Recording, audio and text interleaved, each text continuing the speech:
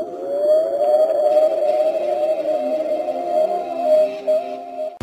everybody, I'm Kate Snow. I'm in Dayton, Ohio right now, and actually in front of Ned Peppers. When this truck drives by, you'll see there's a pretty big crowd of media out here right now. The streets actually reopened today.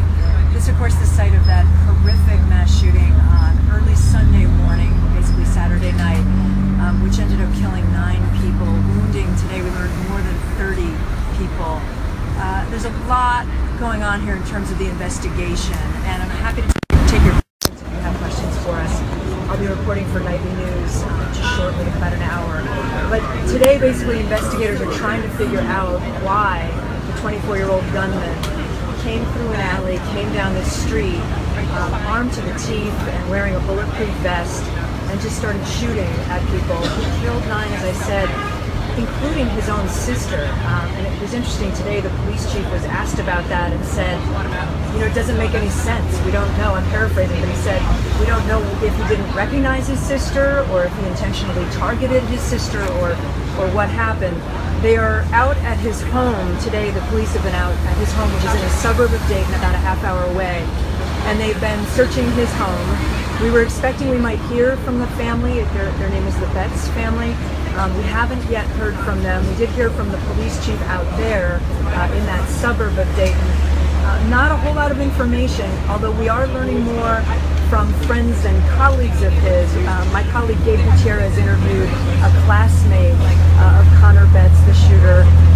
And I hesitate to even say his name because we're not trying to glorify him, but just in terms of the investigation, a classmate of his told us today that he described him as a loner, as an outcast. He said that he had violent tendencies. That's according to a former classmate of his in high school.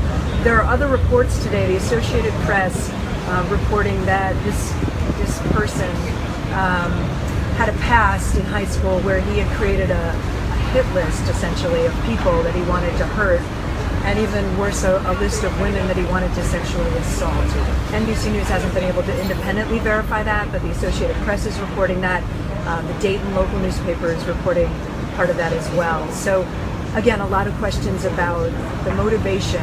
What was he doing here? Why on earth did he do this? And more importantly, the families of 9 people who are destroyed. I talked with one of them today, a man who lost his wife here. It was a really painful conversation. He was crying. He said, she was my whole life. She was my whole world. And I get a phone call at 4 in the morning that my wife is gone. So you can imagine all these families trying to come to terms with this. At the same time, you've got a community here that is trying to move forward, and the reason they open the street is because they want to show strength. They want to show that they will not be cowed by someone with a gun. So that's kind of what's happening here. If anyone has other questions at all, Molly, if anybody has any questions, I'm happy to take them. We're going to have a full report coming up on Nightly News as we learn. It's very, very clear. We also learned today about how much ammunition the shooter had, that he had 250 rounds on his person when he died. He was killed by police right over there, right outside that bar. And the mayor told me yesterday that had he gotten into the bar, which is apparently what he was trying to do, he was moving down the street and trying to push into that bar, there were hundreds of people inside. The mayor said he might have killed hundreds more people if he had been able to get in there. So a lot of praise for the Dayton police force. I saw people at the vigil here last night hugging police officers because they're just so thankful.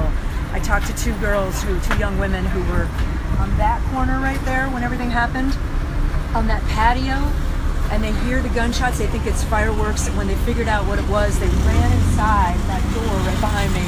They're hiding like on the ground, face down. They can see the feet of the police officers as they took the shooter down, and they were crying about how it could have been them, that they were so lucky to be in the place that they were. So it's just a horrific situation, but one that Dayton is hoping the country can learn from. A lot of people here saying that there are lessons in all of this and policy decisions that need to be made.